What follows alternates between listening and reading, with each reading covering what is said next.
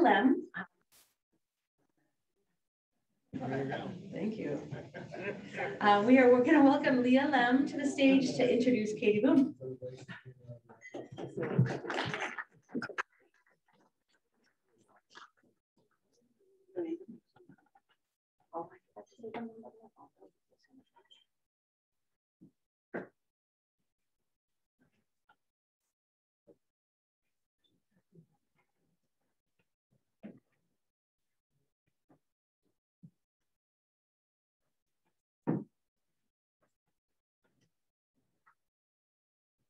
Hey,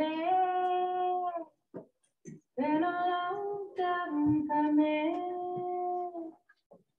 I don't wanna wait no more. Hey,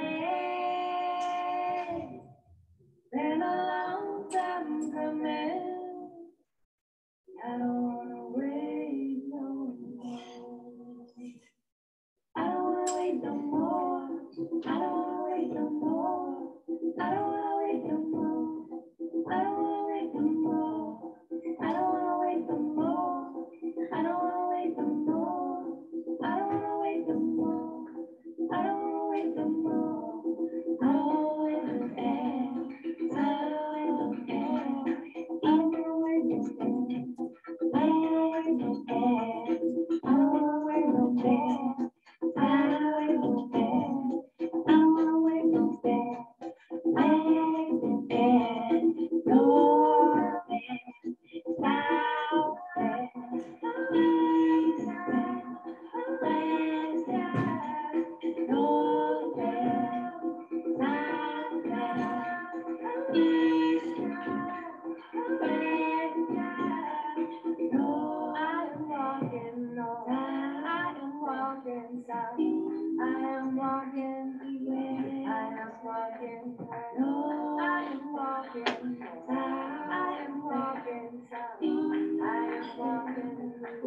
don't wanna wait no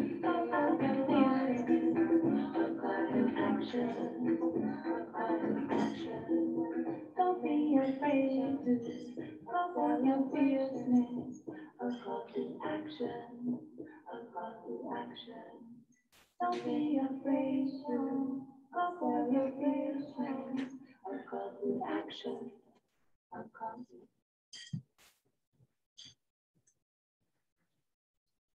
Bonjour, Aline, Minigijika, Yalam Indigenous Cause, Bajun and Budam, Visaga, Igunning, and Dunjaba, and Leah Lem.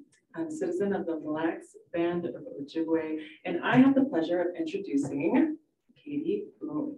You'll see in her bio that Katie works as an innovation manager at Future Services Institute at the Humphrey School of Public Affairs at the University of Minnesota, and much more in that bio there, so please check that out.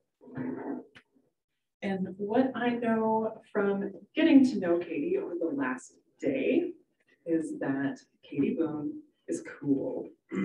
Yesterday during our community development workshop, she transformed our introductions into poetry, showing how deep of a listener and thinker she is, acknowledging the complexity and diversity of our voices and bringing them together like instruments in a band making music.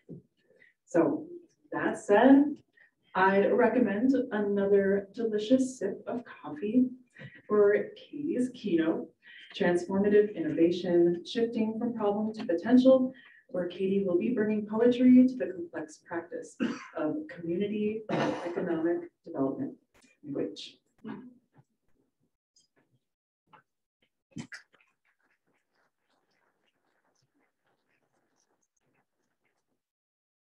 right. You all hear me okay? I do have some cheat sheets over here. So I'm going to do perspective. All right, does anybody know what this is a picture of? Shout it out. Okay. How about clicking, clicking, clicking? How about now? Notice anything different about this one? Yeah. See anything in the middle? In the middle of that? In the middle of that. Keep going. We can click one more time. How about this? Anybody seen this map before? So this is a map of 844 terrestrial ecoregions, also referred to as bioregions. What are you noticing?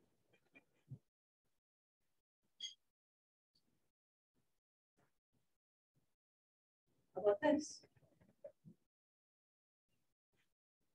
Anybody know what this is a map of? Migration of birds.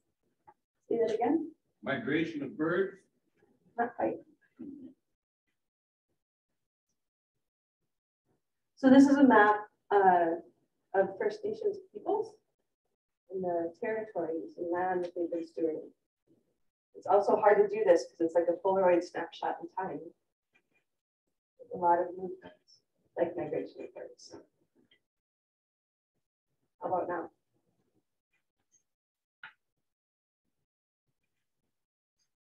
Getting a little bit closer to understanding what kind of bioregion we're in here. Now do you see what I see?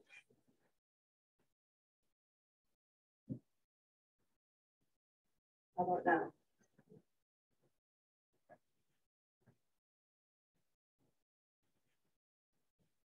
How about now?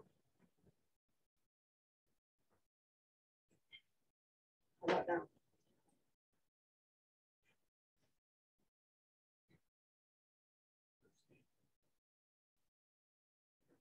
There's a lot here, isn't there? Wanting to get us grounded in a good way of understanding the history of place, land, and people. How about now?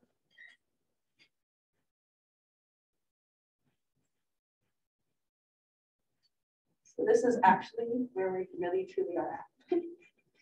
I just want to give you all a fair warning. This is a presentation that I've been told is kind of a full body experience.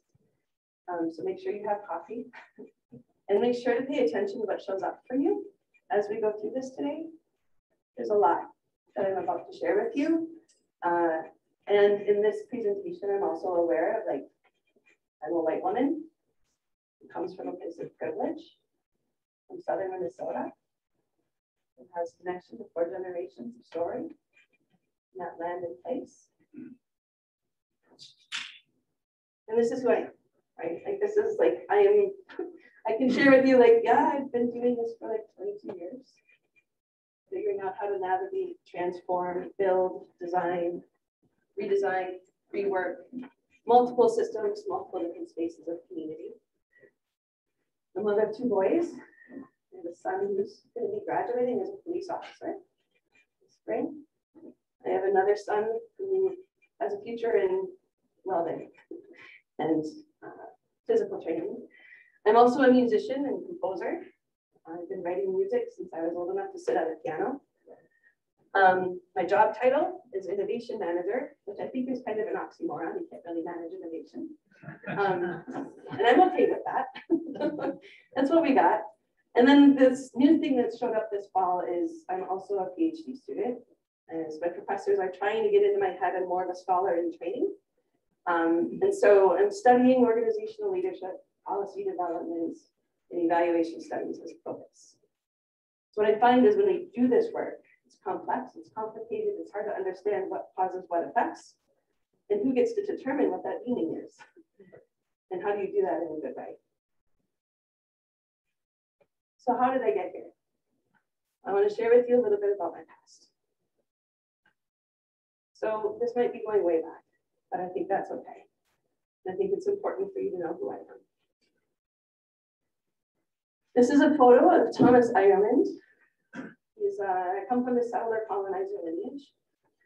Him and his family settled from Pennsylvania on Lake Chetek in the summer of 1862, at a time when food was being withheld from tribal peoples. Promises were being broken. Land was being taken. And tensions were pretty high. I've been told that when Thomas was on Lake Chetek, he served as this community building bridge maker between the tribe that had settled on the island on the lake. He created trades and goods and medicines and foods and furs and all of that. And I'm also told that this is only half the story. That's the only part I can hold. What I've been told, but I can read in history. On this side of the screen, you can see a photo of the Lake Chetek captives. The two girls that have the circles around their head are Roseanne and Ellen. Those are Thomas's daughters. And when the tensions were high, and it was a matter of life or death for this quote of people, there's things that happened. Thomas was shot 6 or 7 times and left for dead in what today is known as Slaughter Slough. He's also known as being somebody who potentially killed one of the chiefs from the Upper Sioux Reservation, Chief Moonbear. And he was found a few days later by a mail carrier. And the mail carrier brought him to an Army Reserve camp to try and nurse his wounds and bring him back to health. And that time he was saying, you know, I'm supposed to have my daughters. We need to find my daughters. So the Army Reserve camp changed course in the middle of the Civil War, in the middle of this uprising. I don't know what you want to call it. It's in the history of our land. It's how we're connected here. And the only reason that I'm here today is because of these folks. So this is 4 of the 11 fool soldiers. How many of you are familiar with the story of the fool soldiers? Good. I'm here to tell you that. So the fool soldiers were a group of teenage boys over 300 miles away who had a commitment to peace and nonviolence. And because of that, they were referred to as fools. So they were called fool soldiers. One day in the middle of November, a 14-year-old boy had a dream where an elk approached him, and the elk turned into a man's face. And the elk said, "You need to pack up all of your belongings, gather your friends, load up the horses, and find these white people who are being held captive along this river, and do whatever it takes to trade and get them back to safety." So this 14-year-old boy followed that dream. If he would not have done that, I would not be here. So I live in this really complex space of how do I reconcile this? Within myself as a white woman who's benefited from power and privilege with my white skin, understanding the history of who I am and where I come from, and recognizing that my existence is a coexistence in a space of reconciliation. For 20 years, I've been exploring what this collective healing and reconciliation really look like in practice. And I found some friends along the way of that journey. So this is a photo of Reconciliation Park. How many of you have been to Mankato? You know Riverfront Drive and Main Street Hill? Those are the intersections of where Reconciliation Park is located, close to the site of the largest mass execution on US soil. December 26th of 1862, 38 warriors were hung in our downtown. And I know in my bones, in my DNA, that my great-great-great-great-grandfather stood there that day. Not with good things in his heart. So we do a lot of things as white people to try and reconcile this without getting real about the conversations we need to have. It's easier to create art and monuments. So this is one of those ways of doing that. This is all 38 names of the people who were hung on that December 26th morning at 10 a.m. And who you see over on this side is a dear friend of mine who's picked me up and helped me figure this stuff out together. We're still learning. This is Joe Whitehawk, and he's sitting on a bench at Reconciliation Park that says, "Forgive everyone, everything."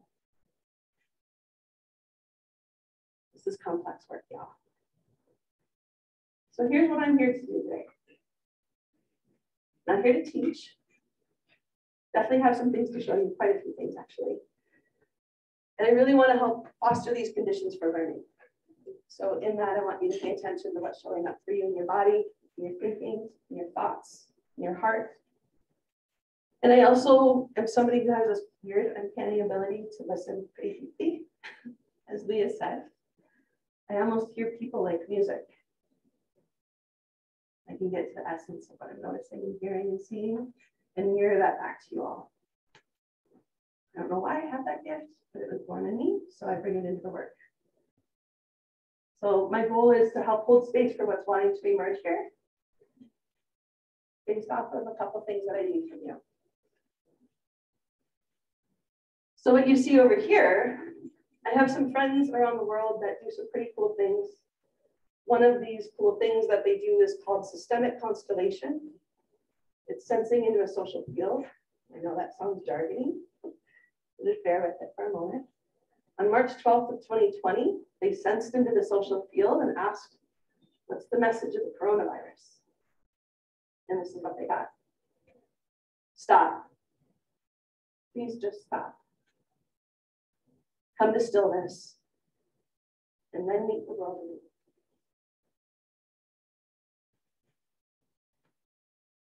So this is a form of deep listening. And I want you to pay attention to what level of listening you're at. This model over here comes from Theory U, out of Sharma. It's one of the clearest models I can find that easily, quickly gets us into understanding the awareness of our listening.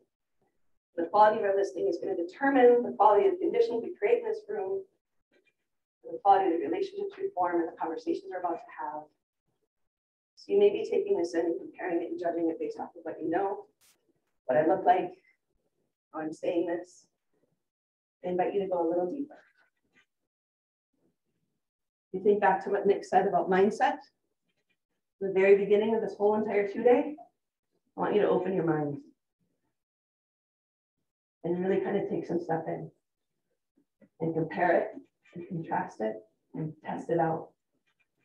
What I'm sharing with you is just one person's perspective of what I've learned along the way as a white woman from this lineage in this place. And I invite you to go even deeper than that if you can. In the sense that if you can open up your hearts and begin to listen from more of the empathic space, we might actually get to that relational level of change that's needed. And if we get there, there's a very good possibility we might even sink in deeper into what is truly wanting to emerge here. There's some challenge for you all to think about how to do this. In addition to that, I want you to pay attention to your thinking and your being. So what you see over here is called the ladder of inference. Human beings are meaning-making machines. We are constantly processing data, external and internal. We're constantly taking things in based off of what we see, what we hear, what we feel. We're testing it off of our assumptions and our beliefs. We're forming conclusions, solidifying that into action, and taking steps from there. My goal today is to stretch this reflexive loop just a little bit. So I'm wearing what I would wear if I was out on the challenge course with you all right now. This whole presentation is a challenge by choice. Everything in this moment right now is a choice point for you and how you're showing up, how you're thinking, and how you're being. In addition to that, each of us holds a responsibility for what it is that you're bringing into this room, the potential that you hold, your aspirations, your hopes, your desires, your worldview, your perspective, your lineage.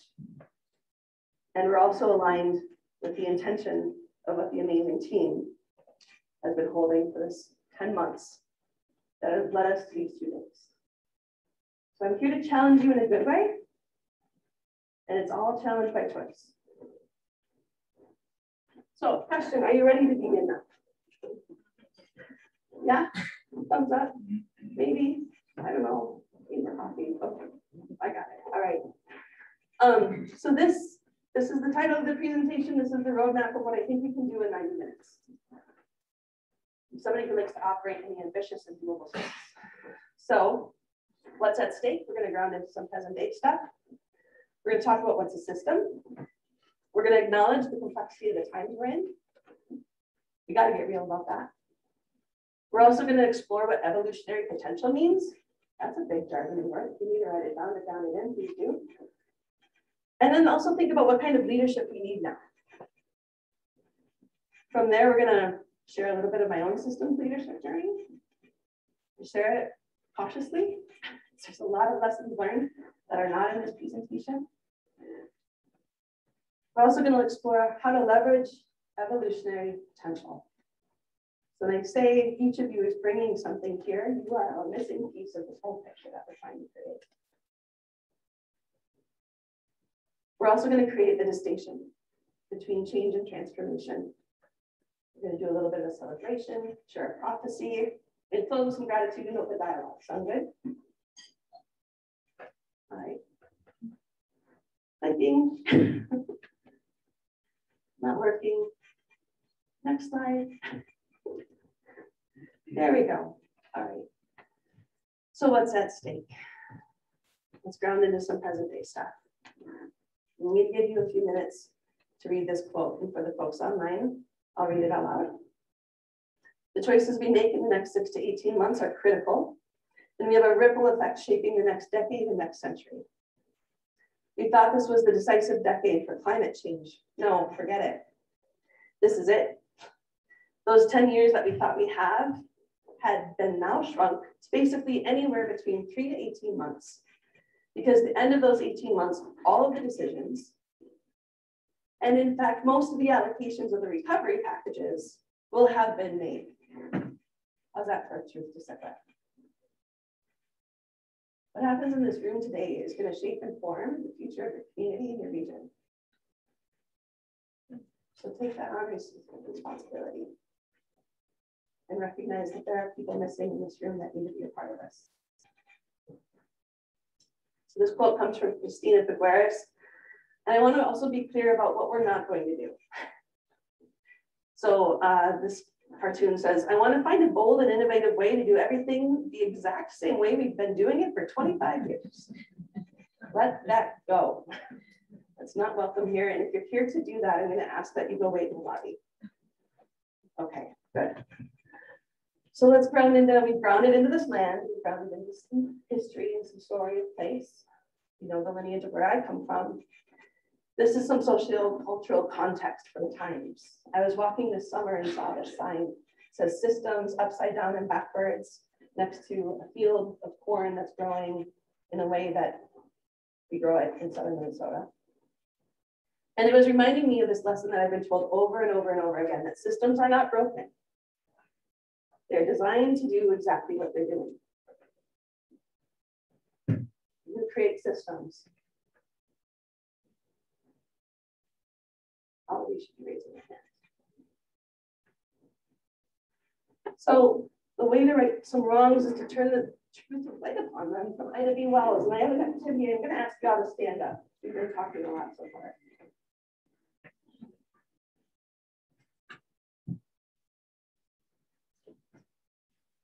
All right. Kind of like a stand up, sit down game. Once you sit down, you got to stay sitting down. Okay, ready? Here we go. So if you were raised in a single family residential home with parents and support and community around you, please sit down.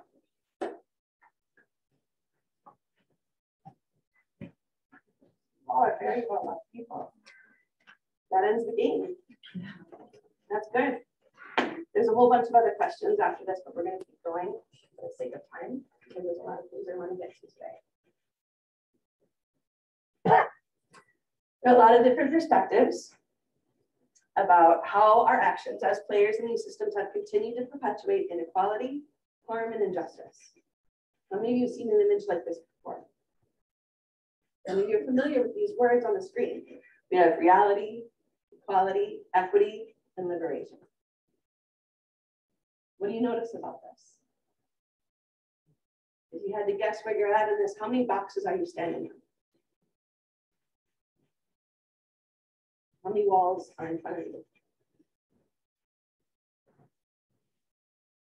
So what I'm here to do today is to remind us that life is always in motion. And we can sit on the bleachers and watch it get played. We can climb up on boxes and put walls and fences in front of people to give them access or no access to that game of life. But if we're going to talk about potential, we're eliminating all of the barriers and boundaries that restrict that from coming in. So we're ultimately working towards liberation. Because the potential that's here in this room has the potential to change the game of life for what this region looks like. So this whole thing around language and diversity, equity, inclusion, justice, I want to walk us into this a little bit. If we had a person in the room named diversity, they may be asking this question about who is in the room. If we had a person named equity, they may respond, who's trying to get in the room but can't, whose presence in the room is under constant threat of erasure. Inclusion may ask, has everybody's ideas been heard? Justice may respond, whose ideas won't be taken as seriously because they aren't in the majority. Diversity might ask, how many more of pick any minority identity group do we have here this year than last year? Equity might respond, what conditions have we created that maintain certain groups as a perpetual majority?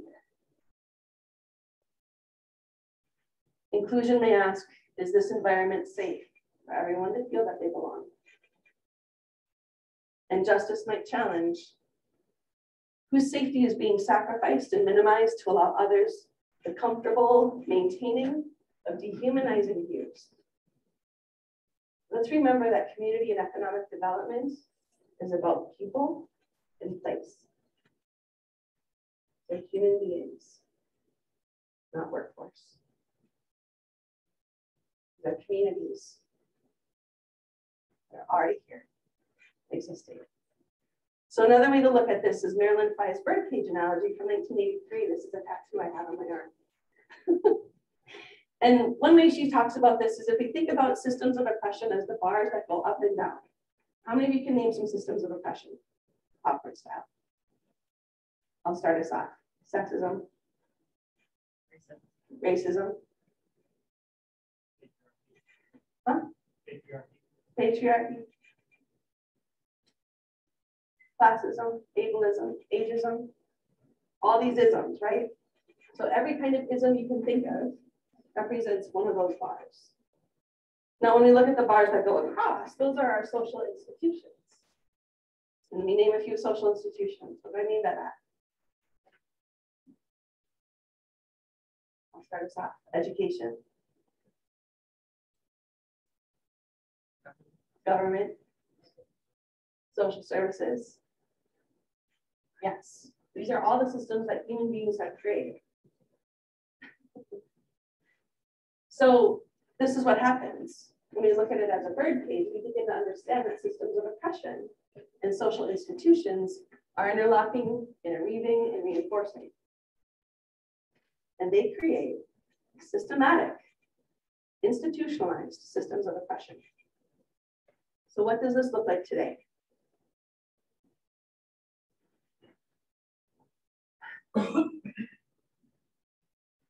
We're experiencing a racial reckoning in a global pandemic. Time's up. This is Mankato on May 28th, 2020. This is the largest group I've ever seen gathered in response to racial justice call to action ever. I've lived in Mankato, everything I remember. This is in front of the Law Enforcement Center. How many of you saw stuff here? Or saw stuff on the news? Yeah. Unless you're living in a hole, you saw stuff, right? So let's get really brutally honest. about what this looks like. We think that COVID-19 is the thing that's changed all the things, and it's myopic. It is one factor that has had a global transformative impact. We have many more waves of change coming. I think of COVID-19 as training wheels for how we adapt, because there's more stuff. We have a recession. We right now have allocation packages, right? We have all these resources, but there's going to be some long-term reverberative effects on this stuff. We have climate change, wherever you're at in the political spectrum on that. How many of you were hot this summer? And I know that that's like one day, right? A week, 1 year. There are bigger systems and changes that are happening as a result of climate that are going to impact this region and everywhere else on this planet. In addition to that, every day we're losing 1,000 species. Our ecosystems are collapsing. Why is that? And who feels the biggest impacts of this first? Let's be aware of that. So here's some if statements. If we're going to adapt and redesign what has been to what's coming next, this is a quote from Natalie Burke that I think is really important to lift up. Without equity, we've made promises we can't keep, started what we can't finish, built a bridge that leaves us dangling between where we were, a place of inequality and inefficiency, and where we aspire to be. How's that? Feel true? If we're going to adapt and redesign towards more equitable and just systems, here's a stake in the ground. When I say that, I mean this is like a non-negotiable. We can no longer remain silent and complacent around the systemic racism and colonization embedded in every system. What I mean by that is it's extractive. It's transactional. We must center justice, equity, diversity, inclusion, and decolonize our systems with every plan and action we take from here.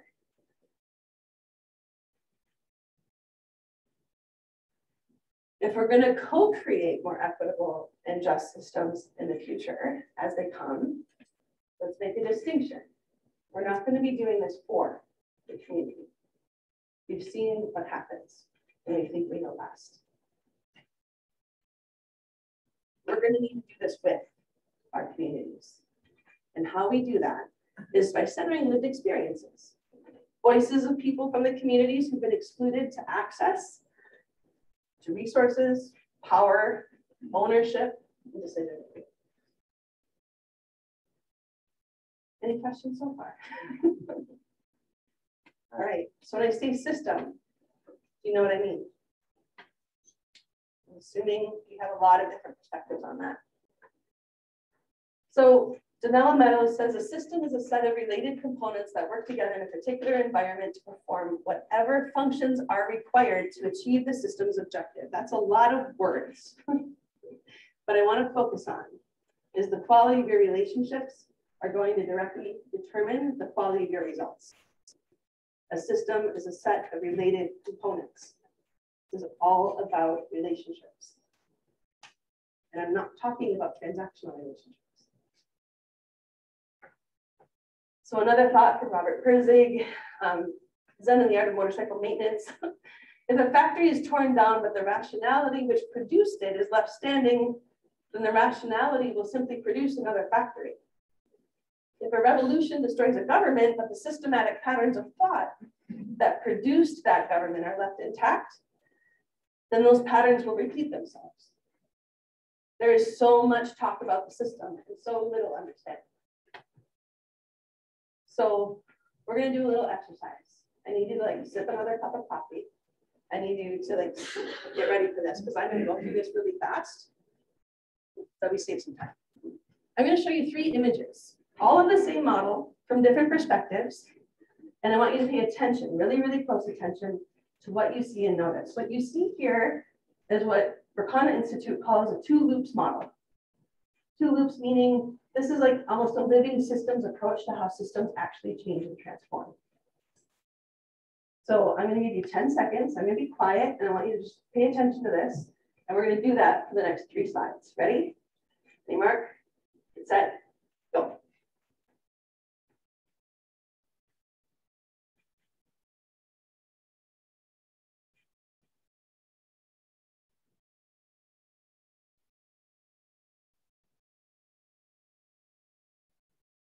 All right, language patterns.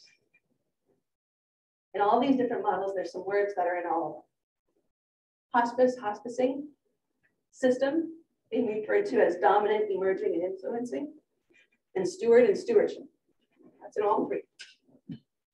Now, some other words are woven throughout at least two of these different models. And we've got emerging and emergence, illuminate, transition, being referred to as old and new, choice and support, compost and nurture, and innovation as a practice of naming, community of practice, and connecting networks. So back to this state. That's the state we need in this room.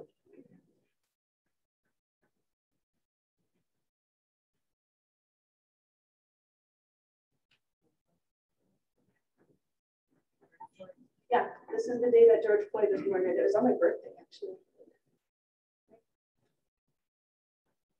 So another way to think about this is we have to understand power. And there's another way to think about this and understanding what power does.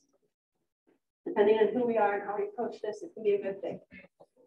Right? So in old systems that are collapsing, you have a power over restraining force. In new systems that are emerging, you have a power with collective force. That's activating new ideas, new connections, new ways of trying things. And then this whole power to thing is a reconciling force. This is where we determine allocations and resources and decisions and ownership. So all of this is in play at all times, every moment of every day of your life and mine. When forms of the old culture are dying, the new culture is created by a few people who are not afraid to be insecure. So let's acknowledge the complexity of the times we're in. This is how we oftentimes think about planning. Point A to point B, it's going to be a super linear journey. We've got our goals and objectives set. We've got our Gantt charts all mapped out, the project management of this whole entire process that we're going to roll out.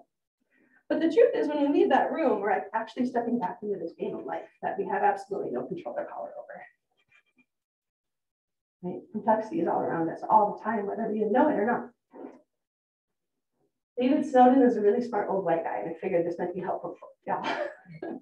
So he says that in a crisis, you should always deploy an innovation team alongside the business recovery team to capture the novel practice. Now, my friend Chris said that David said that acting in complexity is understanding the evolutionary potential of the present moment. So how do we act in complexity? How do we explore this evolutionary potential? What I mean by evolution, we're going to be working to kind of gradually develop something in this room from a really simple to a more complex form. That's what I mean. In addition to that, let's draw a distinction between problem and potential. If we only focus on the problems, we're missing out in a whole entire field of what else is available to us to address the problems. It's not coloring us all with rosy colored glasses, it's looking at all of it. So we need to shift how we're thinking about this stuff. How many of you have heard the caterpillar story? Question? Good, maybe. All right, so another distinction for y'all. We can think about this as a caterpillar has these things called imaginal cells. This is the actual biological term. These imaginal cells are in the caterpillar the whole entire time. Caterpillar crawls around, eats some leaves, decides to time's up, I'm gonna go wrap this up, see what's gonna happen next. Goes into this cocoon and completely decomposes into this goo. Literally. And the imaginal cells that are in the caterpillar the entire time now can connect in new ways. And those imaginal cells have been holding the potential of the butterfly the whole time. And over time, within this safe space, it begins to metamorphosize and become something that nobody would have ever thought was possible looking at caterpillar. We're going to take about 3 minutes.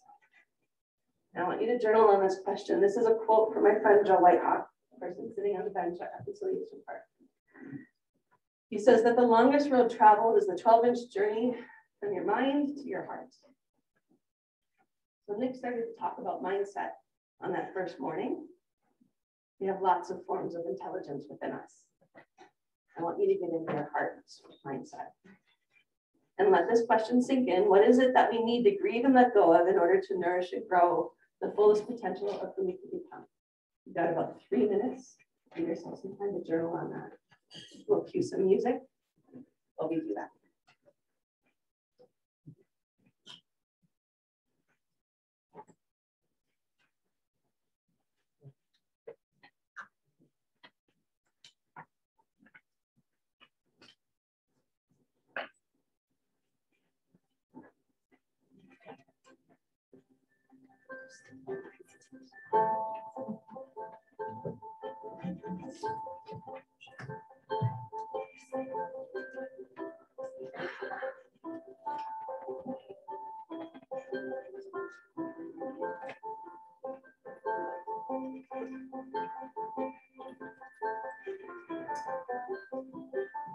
Come into the world. Oh.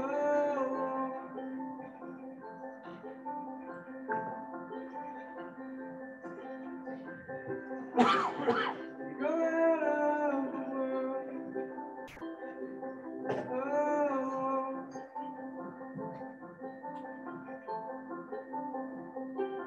In between you and me. Oh.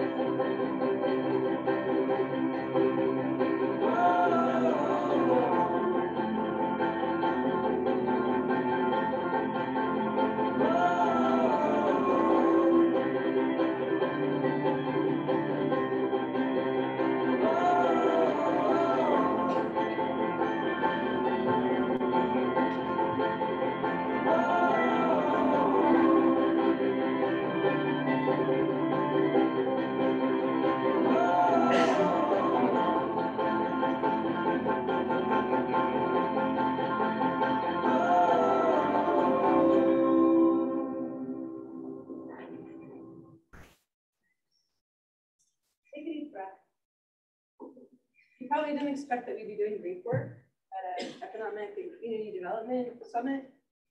But I feel like if we don't get real about what it is that we've lost, or what we feel like we're losing, we're not going to create space for what needs to show up. So we have to let go. Grief is a part of this work. So what I want you to do, moving to the next slide, is take a few more minutes, find somebody that you haven't had a chance to connect with yet, and share with them what it is that you're needing to grieve and let go of.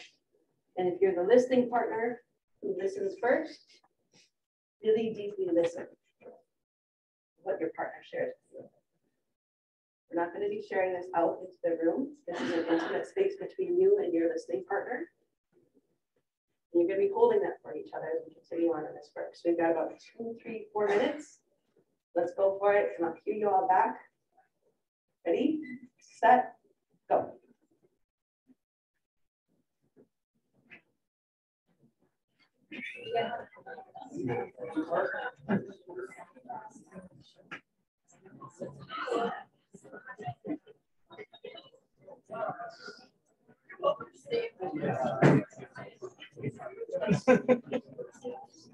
I'll go for it.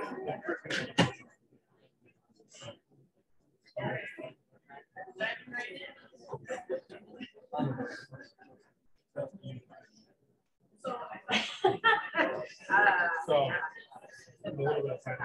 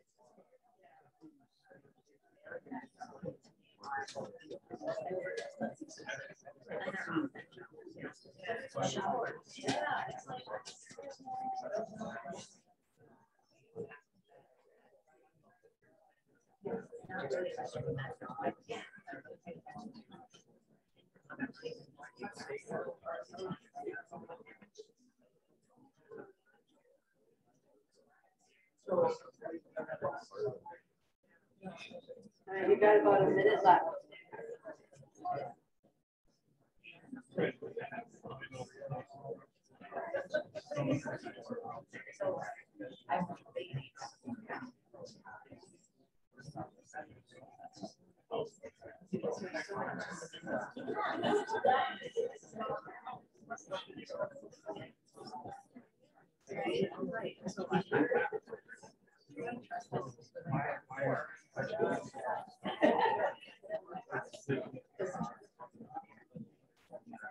Right. So.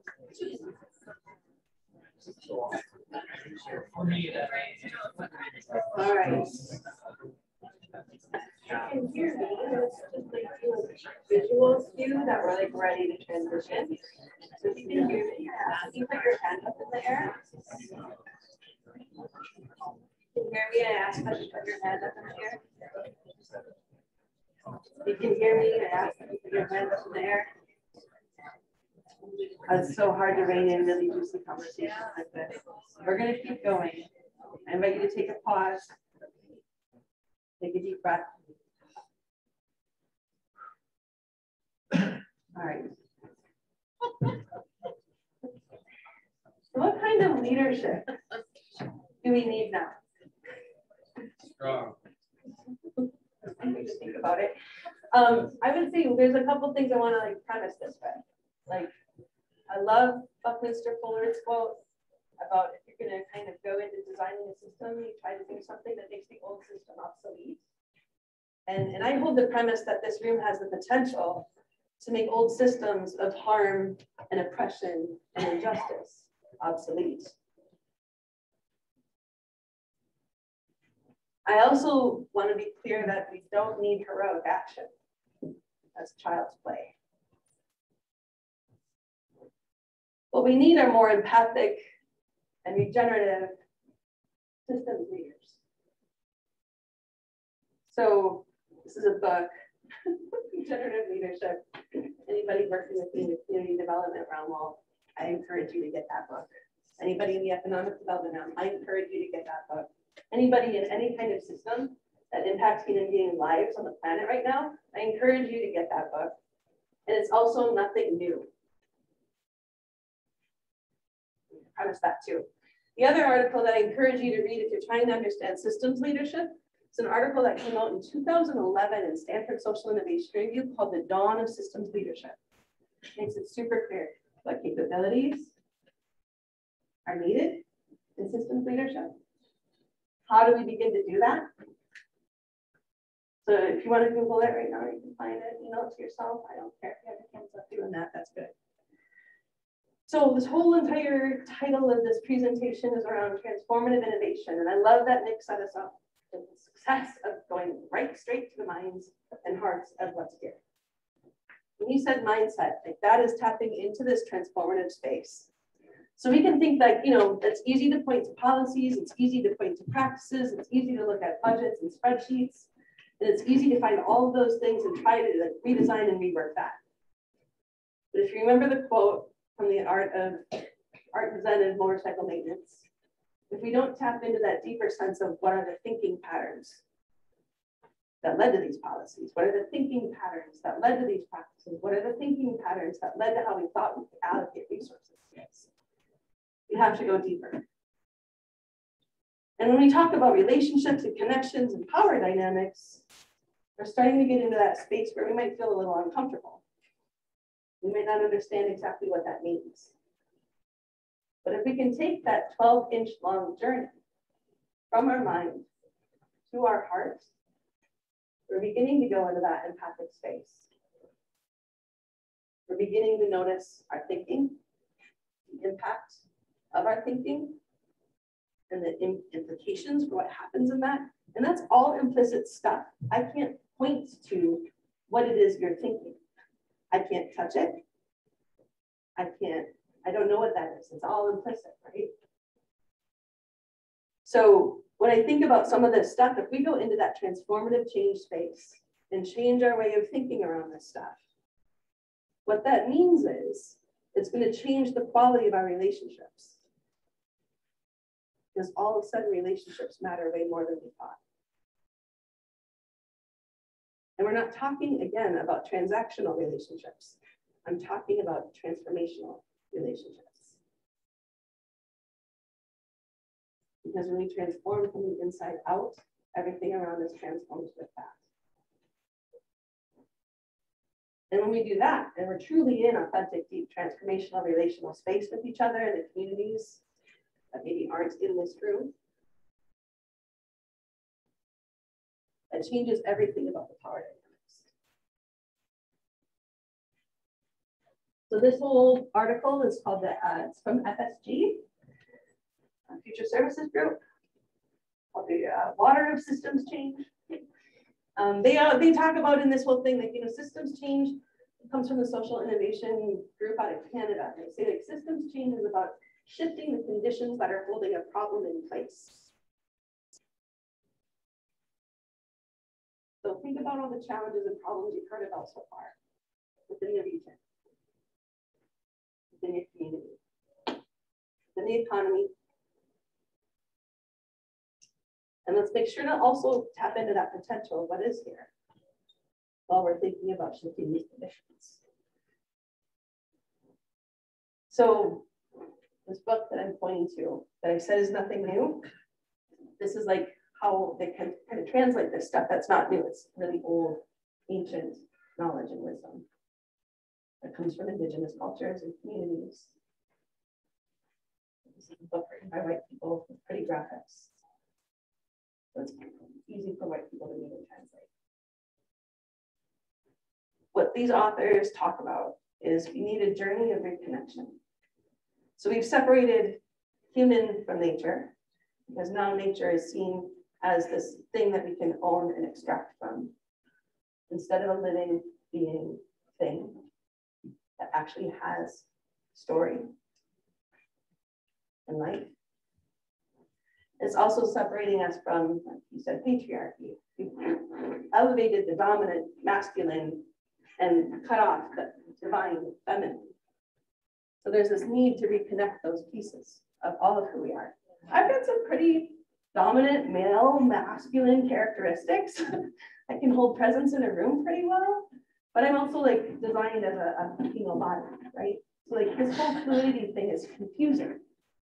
But when we honor all of who we are, and we show up in that way, things can happen. We're also not separate from the whole.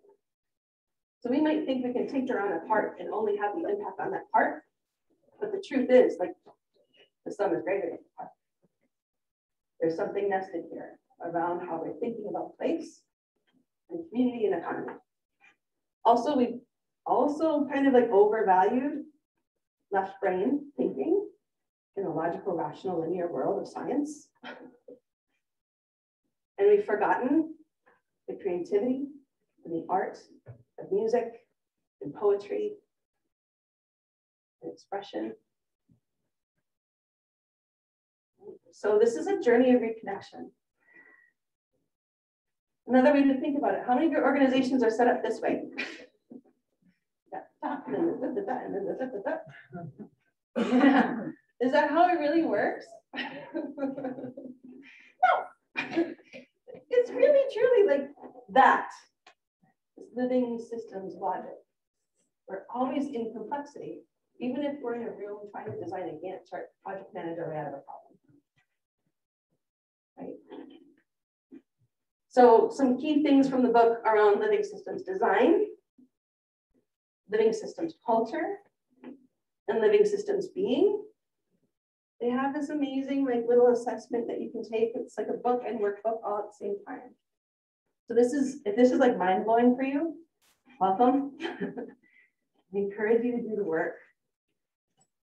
Do the work to get grounded into this and come at it in a good way. There are 7 key principles that the authors talk about. So in regenerative practice, it's a word that gets used a lot. There's a lot of greenwashing. There's a lot of like, yeah, we're regenerative. Yeah. No. So life creates conditions conducive to life. Nature has been on this planet for 3.8 billion years. If my body was a life experience and extension of the planet, the little tip of my fingernails, how long human beings have existed. There is mega data and understanding and information that nature provides us and understanding how it actually works. And not in an extractive kind of way to replicate it and make more capitalistic models off of it. There's a real being part of this, a living being part of this that you need to connect to. So life is life affirming. So are our decisions and choices and actions that we make life affirming? Life is ever changing and responsive. How many of you had a strategic plan before COVID hit? Yeah, I see 1 hand in the room, that's honest. 2 hands in the room, 3 hands in the room. Yeah, you can let all of that stuff go. It's not to say that we can't have goals and strategies, but the one thing that we got to be aware of is that we have to adapt and respond along the way. to the changing conditions around us. Life is relational and collaborative. I'm drilling that in, y'all, all morning long. Life is synergistic and diverse. There are some things that happen in life that are just pure magic. Synchronicity happens. That's when you know that something is happening that's life affirming. Life is cyclical and seasonal. How many of you have like really active, high energy in the summer? And then you kind of want to like curl up on the couch with a book and some Netflix or whatever in the winter? Our lives are like that because we are a part of nature, not separate from. Life is cyclical and seasonal. Life flows with energy and matter. So I was told one time by a county administrator, if you're trying to get us to collaborate with you, follow the money. What I've learned and evolved in my practice over these years is you actually have to follow the energy. Life is pervaded by a living systems field. I want to remember that first slide that I had up on here. That living systems field is what was in that very first image on the slide when you came into the room today, on what this presentation is about. How many of you exist in something outside of that picture? I didn't think so. Any of you going back to the space station after this? No? All right. Okay. That's what I need. All right. So cultivating new and remembering old practices. Jennifer Campbell has this beautiful quote. When you practice the skills, attitudes, and behaviors of systemic leadership, you'll be open to what unfolds. You'll witness how the system taps into its own intelligence, resourcefulness, and potential. You will see it grow, evolve, and transform. I can't tell you how many times I've been in a room with Post-it notes and people where I've seen exactly this happen. It's the moment where it's like life connects back to life itself, and the people and the potential that's there begins to like form into that, and the energy and momentum begins to grow into that over and over and over again in multiple systems and multiple contexts. I've seen that happen in real life. So I want to share a little bit of a story with you about how I've seen that happen. Let's ground it into some tangibility. All right. So February 4th of 2013 was my very first ever community conversation that I had helped host and design with a team of people. This took place in Mankato. And this was all about like, yeah, how do we create welcoming communities? And it started off with a group of stakeholders that wanted to explore that. We had our token representatives from the immigrant and refugee communities, Somali and Sudanese, big East African kind of groups that are coming into Mankato. They've been coming to Mankato for over 30 years. And they were grappling with it. We have this new organization coming in. We have all these demographic changes. We want to do this in a good way. We know that there's other services and providers out there. So how do we do this in a way that creates welcoming for everybody? And it was in this conversation that I learned a very important distinction. There is a difference between welcome and belong, especially here in Minnesota. In Minnesota, how many of you have heard of the Minnesota Nice? How many of you experienced that? Yeah. So this distinction is, we're not rolling out a welcome mat to kind of count the timer until you wear out and go away. We are actually creating space for more and more of anyone who shows up in this to belong in this space and to bring your gifts and contributions to this space. There's a very important distinction in that. The conversation took off from Mankato and went to Fargo, and there was 260 people in a room with 13 different storytellers dancing with this distinction between welcome and belong. Fargo was grappling with the same thing. Whole influx, demographic changes, community, unsure of how to do this, not always having a good time understanding how to do this in a good way. In the room that day, through the stories of lived experience, they found what it's going to take to cultivate belonging. It's not perfect, always wanted room to grow and learn in this work. All of that led to me getting hair, not my idea, just an idea, around like, I don't want to be an entrepreneur working by myself. I want to create a co-working space where other entrepreneurs can do that. So I got a grant from Southern Minnesota Initiative Foundation, had a business partner all lined up to work with me on this. We created a co-working space, the first one in Mankato. And it was like, yeah, like there are other entrepreneurs here, I know, because the coffee shops are full. So let's create a space for this to happen. Right? And what showed up was really surprising. This is an old friend of mine's, Bardosa Jama. She used to have an organization called the Somali Community Barako Organization. I found her through an invitation flyer that I got on Facebook after my previous time at United Way doing this whole needs assessment of immigrants and refugees and their experience and how they come in, what organizations and services are available. She was this outlier I'd never heard of, didn't even know she existed. I get this invitation to go to this event. I'm like, what is this organization? Who is this person? I like find her on Facebook. I message her on Facebook. I'm like, hey, like, who are you? What do you? She's like, well, just come to my office. And I was like, okay. So I grab my Dr. Pepper. I go to her office, and instantly, because I had a Dr. Pepper, I was the person. And Bardosa's eyes, right?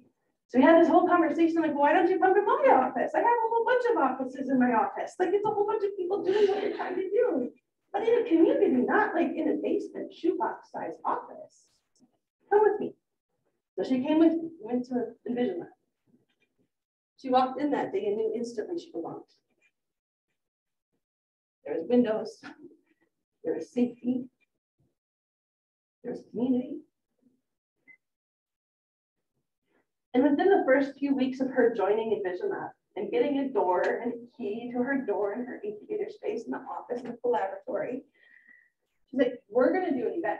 Can I use this whole space for my events? And I was like, absolutely. What do you need? Right? As a member, you belong and you have access to all the things you need to do this. So she decided to put on an event called Somali Women Unite. The room and the building was full of beautiful colors, smells, sounds, music. And it was the first time that these women were able to come and be.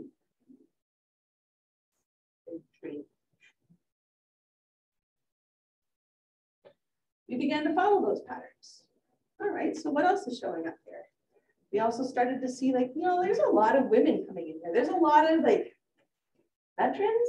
There's a lot of immigrants. There's a lot of refugees. There's a lot of GLBT community members. Why is it that they're coming to Envision Lab? And of the people that are coming into Envision Lab to share their dreams and ideas and to begin to dream, develop, and do, like, what is it about this community space that's actually helping foster these connections with community? And what is it that they're bringing to this that's helping us understand this better? And we began to follow that, building their leadership capacities, linking and connecting them deeper into more relationships in the community. And so we started to follow that. I asked one member, like, what will it take for you to actually really truly join us in this? And her response was, I need a key and a door. That's how we opened up incubators. So this is Bardosa, this is Kate Hansen, that's Melissa Ketchum. We opened up an incubator space called the Collaboratory. It was a really ran down office suite with 4 tiny little offices within that office suite that had doors and keys. And now they had a space where they could put all their stuff, lock it up, and like leave it. Come back, treat it, and do it. Right? And so what you see here is a pop-up retail shop that came out of the Collaboratory that is a brilliant idea from Natalie Pearson that is now a store that you can continue to go to. It's generating revenue called Vagabond Village. If you're into vintage, that is the only place to go. We also found healers of all kinds. They need a space for community healing. And so what you see here is the waiting area. And in the Healing Arts Collective, or if you're going to go in and get some community acupuncture, because self-care is important. We begin to lift up their stories. We begin to link up and connect. This is an image of Fardosa before she testified at the committee hearing around what is needed in economic development within minority communities in greater Minnesota. 85% of the people coming through our door were women. And so we began to follow that. We asked them on social media, we said, okay, Mankato, like how many women-owned businesses are in our area? Ready, set, go. Within 3 hours, we had like 67 responses, 85 shares. And within 3 days, we developed a whole entire database. It was all through taking and linking and taking and linking and sharing and taking and linking, and this thing took off. It was the first time, to my knowledge, that our region actually began to identify women-owned businesses as a strength. So we started to leverage that. And what we found was they needed to hear each other's stories. So this is our first Her Vision event. We found women who had been in business successfully for 5 years and said, tell us your story and give us a peek behind the curtain and the reality of what it takes. And in that space of hearing each other's stories, we inspired more and more women to start businesses. In addition to that, we also tapped into some creative economy folks. So this is a graffiti artist, a woodworker, a welder, a painter, a potter, and a musician. Each of them at one point in time came into a vision like, I got this idea, I want to start a pottery studio. I got this idea, I want to start a wood shop. I got this idea, I want to start like a space where I can just like keep my paints in the winter so they don't freeze. And I was like, why don't we do something like that? So we loaded them up. This is the day that we went and visited the Twin Cities Makers, the Chicago Fire Art School, and the garage in Bloomington. The garage is a shared musician space. And then this is them going to city council to say, this is what we need in our community, this is what we're going to do. And now we have a maker space where you can do all of those things. Community-led, community-driven, community-supported. And that little guy is my son, Desmond. It's hard to see a teenager smile, but when he's covered in sweat from welding, that's when I see it. His glow comes back. No pun intended. So let's talk about leveraging our evolutionary potential. Where do we begin? Right now, here, today. Real dialogue is where 2 or more people become willing to suspend their certainty in each other's presence. I want you to take 1 minute to reflect on this question because you might be feeling it already. From your perspective, knowing what you know now, what comes up for you in your work and practice that you want to explore in new ways with community. You've got a minute. Ready, set, go.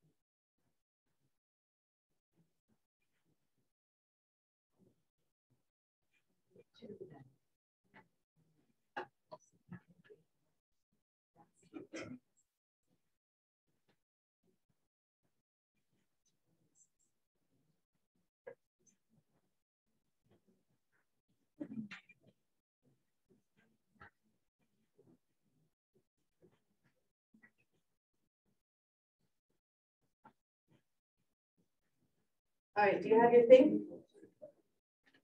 Little seed of an idea? All right. We're gonna take, I lied, it's not 5 minutes, it's only gonna be about 2 minutes. So I want you to pair up with somebody or find another table and quickly do a swap and exchange of what's showing up and what you're wanting to do with it. Ready, set, go.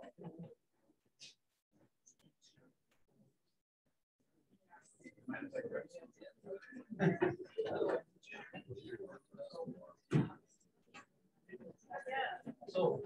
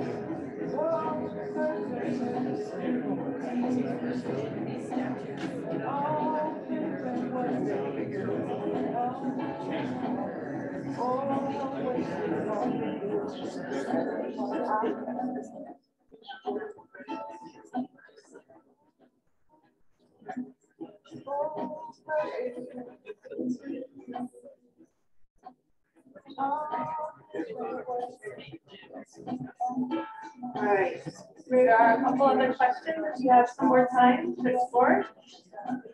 One is, what are you noticing now that you don't notice before?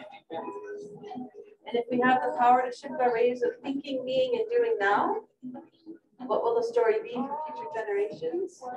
30 years from now, as a result of us being together today. And who do we choose to become in service to future generations now? So when this song is over,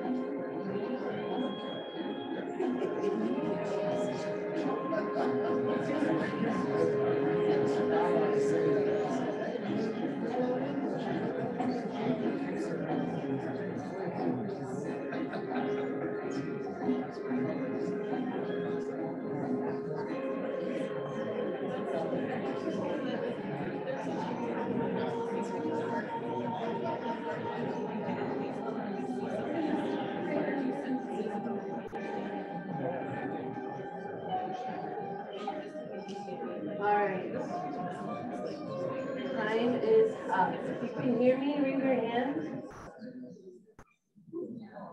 Awesome. Thank you. So you already did that. I think what I want to do is hear from what's here. So real fast, on a post-it note or two, if you can jot down kind of a seed or an essence of what you're finding in this moment right now, we're going to have you come up and plaster the paper with some post-it notes. So take about a minute if you need to like coalesce as a group real quick, get down to that essence juice stuff.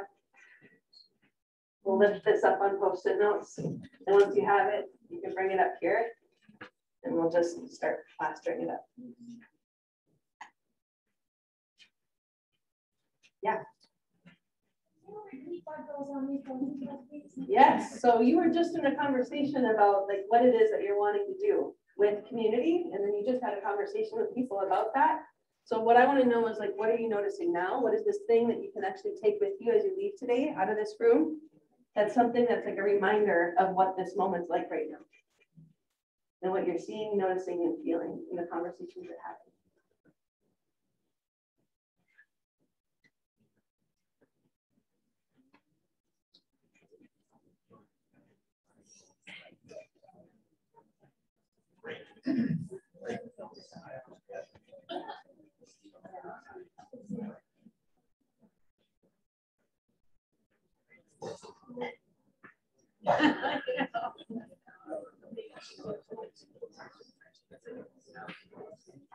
once you have a post-it note or two, come on up.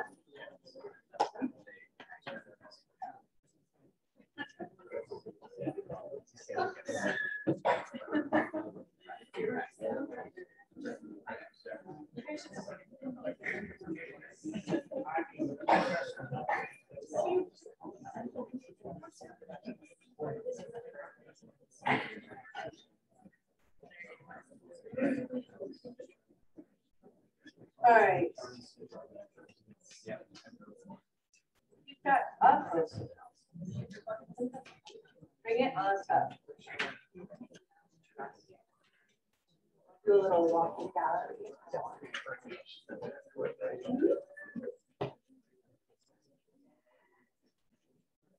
Stories matter. Human connection to the issue. People feel like they belong. And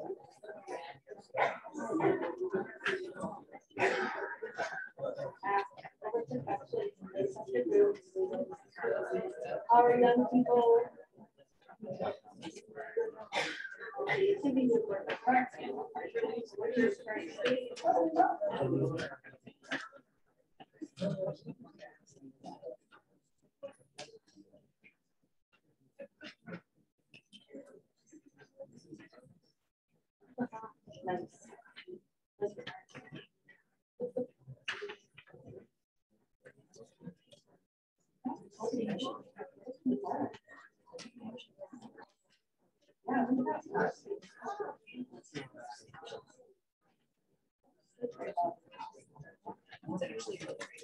all right.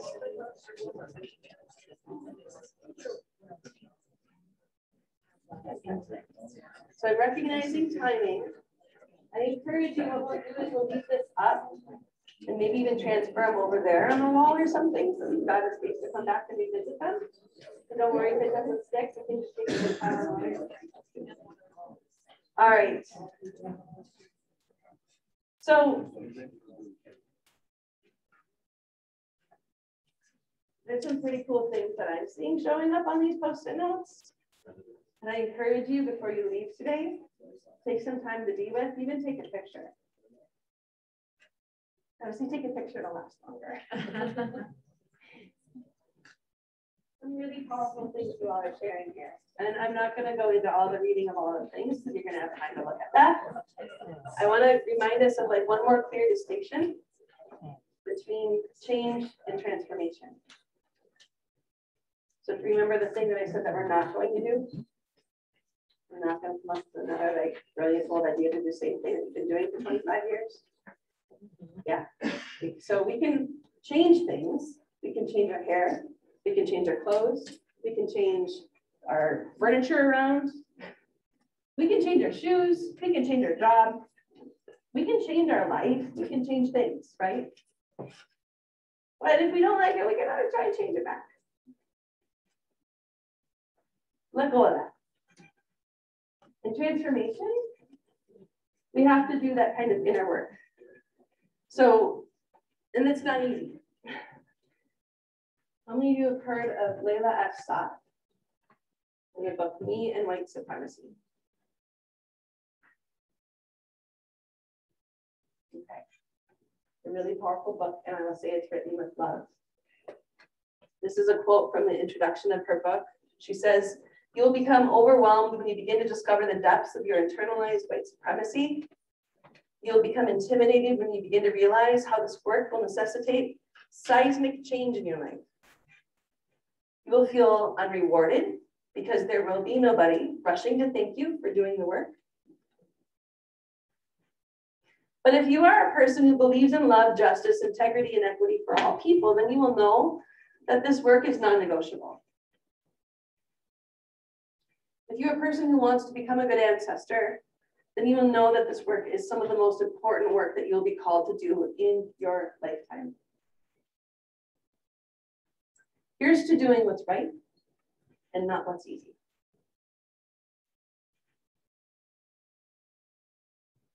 This work takes time. It takes time. And you need to tend to your hearts along the way. There's a lot of things that you're going to fail at. There's a lot of things that you're going to learn and grow from.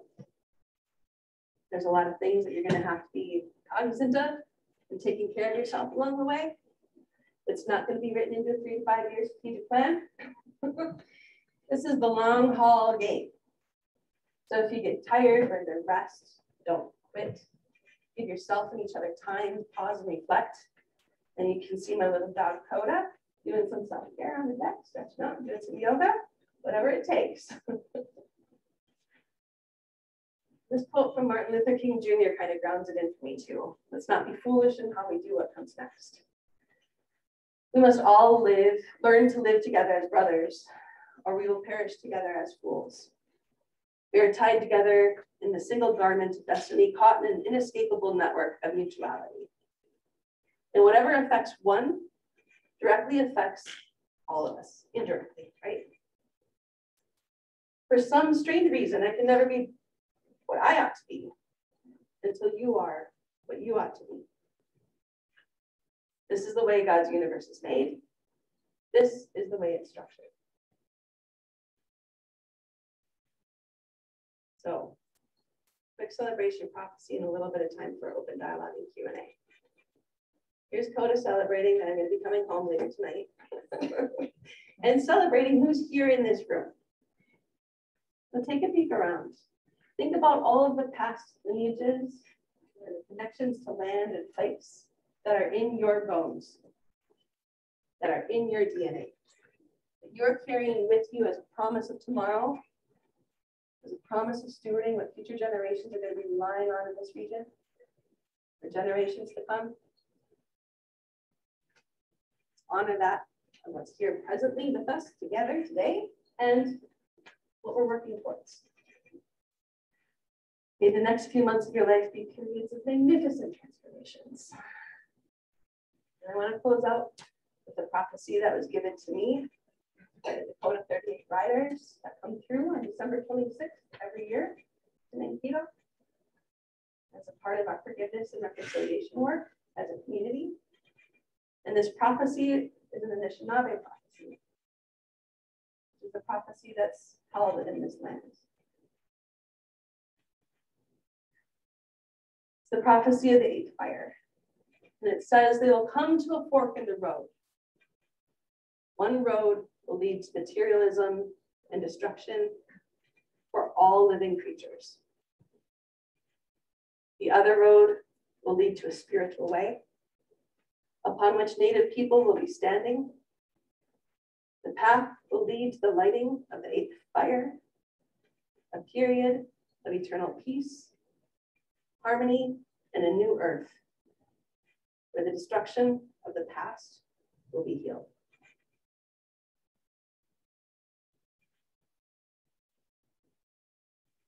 That's it. Thank you all.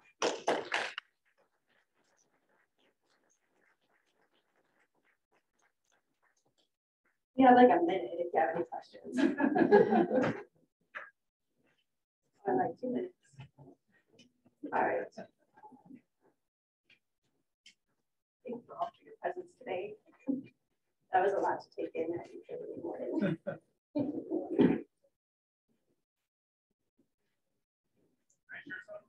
Yeah. Next year, I feel like this is a one-sided perspective. I want to be careful how I approach it, because I appreciate your history that people are. If you, so who I am, I'm mayor of big work. My day job is pastor, and so really who I am isn't those titles. I am follower of Jesus Christ, and so I look at everything through the Judeo-Christian world. And so to help frame my comments, we all know that there's a whole lot of denominations out there for the Judeo-Christian church. You've got pastor, you've got Lutheran, you've got Catholic, and the list goes on. And we all say we hold to biblical truth. But who determines whether we're right? Somebody got pastor to determine whether I'm right or wrong? No, it's go back to the source, you go back to the origin of my faith, which is and so I feel like this is very skewed in one way. What really got me thinking was the pictures of the different people looking at the baseball game, and I feel like there needs to be some perspective on that. Because I feel like there's a pile of tools and boxes off to the side, and what needs to happen isn't necessarily a tearing down of everything, but the people like me that have white privilege would get down off our box and help those who are down see the tools and see the resources. So what I would like to invite is that we eliminate a couple of words here. One is that it's one-sided. How many people are in this room? Yes, I'm the one with the microphone. Yes, I'm the one that created the presentation. And I hold that in honor and I hear what you're saying. So let's reframe it to lack of perspective from other points. So then I invite some curiosity about what's possible between now and 5 o'clock today. To leverage the full potential of each individual in this room, to leverage the full potential of a multiplicity of perspectives and worldviews, to honor the truth of who we are, no matter what our lineage is, right? And recognize, like I, as a white woman from Southern Minnesota, who's cisgender, right? There's a lot that I have to be aware of and the impact I have. So the other thing I want to invite is what are the tools and resources and knowledge that folks who haven't had a microphone for 90 minutes bring into this room? We white folks, we've got a lot of things that we could bring with, but there's so much more out there that we don't know. And so as white people, I think it's really important to get clear about what it is we don't know that we don't even know, right? And so I appreciate you bringing this. And I also recognize we share a same last name, but I don't think there's a relation. And I want to bring this back into that kind of space of potential and possibility. And eliminate the dichotomy and black and white thinking of right and wrong. Because that's pretty limited.